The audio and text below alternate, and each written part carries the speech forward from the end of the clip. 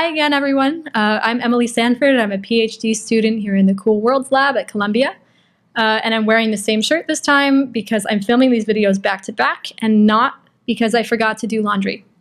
It's definitively not because I forgot to do laundry. So last time I told you about the paper that I wrote with David about shadow imaging, or the problem of taking an observed light curve and figuring out what shape of object transited in front of a star to produce it. So today I'm going to tell you a little bit more about this project because there's some fascinating stuff to share. And in particular, I want to tell you about the degeneracies of shadow imaging. And by that, I mean the ways in which different shadow images can produce the same observed light curve. So firstly, why should we expect degeneracies in this problem at all? Why should we expect that more than one shadow image could correspond to the same light curve? And the answer is that in this situation, we're trying to recover two-dimensional image data from a one-dimensional light curve. And there's kind of inherently in that situation not enough information to give us a single definitive answer. So a fitting analogy might be to look at a shadow puppet on the wall and try to figure out what arrangement of hands produce that shadow. So notice that more than one arrangement can produce the same ultimate shadow puppet. So very trivially, if I were doing like a butterfly or a bird, I could swap the order of my hands and get the same shadow back in the end. And then if I were doing something more complicated, like a dog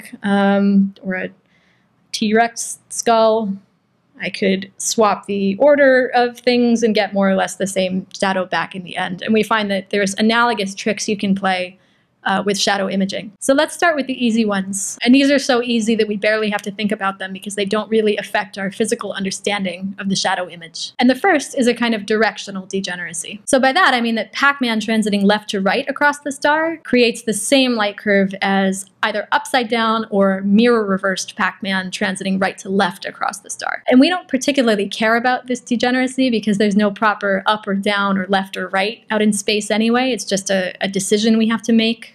Which direction we're going to label up. But anyway, that's the first one. So the second one is more interesting, and it's about the speed at which your shadow image is transiting the star. So if you have a stretched out image transiting quickly, it can produce the same light curve as a kind of horizontally compressed narrow image transiting slowly. And here's an example. So these two images produce almost identical light curves as long as the lower one is traveling twice as fast across the star as the upper one. And notice also that the lower one has to be less opaque than the upper one for the light curves to match because the lower one is bigger and it blocks out more area. So the next degeneracy is even cooler. And this one is the result of the horizontal symmetry of the star, by which I mean that the upper half and the lower half of the star look the same. So as a result of this horizontal symmetry, an opaque shape that transits up here produces the same exact light curve as the same shape transiting down here, as long as they're kind of the same distance away from the horizontal midplane of the star. And this degeneracy has some kind of surprising consequences. Let me show you 4 shadow images that produce the same exact light curve. So the last degeneracy I'm going to discuss is my absolute favorite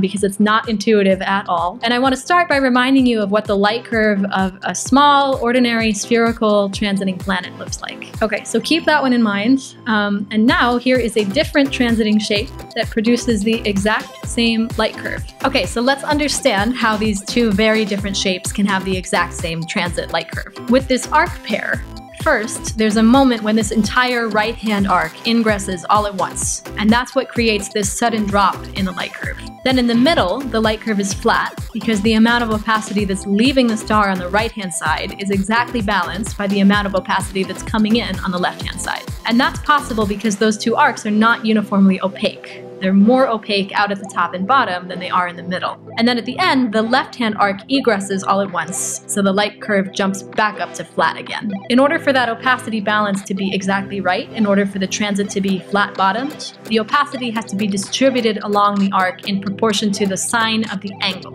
along the arc. And this arc degeneracy is acting on every single opaque point in the image. So when we try to recover the image of a known transiting shape, what we frequently get back is a version of that shape that's been smeared out along these arcs, but nevertheless produces the same light curve. So here are some examples. In the leftmost column, we have the true image that we used to generate the test light curve. And then the next column over, we have that same true image, but averaged across the horizontal midplane to account for the flip degeneracy. And then the next column over, we have the shadow image that we actually recover. And notice that they're recognizable, but they're smeared out along these arcs. Finally, in the rightmost column, we have a comparison of the light curves between the true image and the recovered discovered shadow image, and the light curves are almost indistinguishable. They're certainly indistinguishable within the measurement uncertainty of a typical real light curve. So that's it, a quick tour of the degeneracies of the shadow imaging problem. As always, leave your questions below and subscribe to see more updates from Cool Worlds.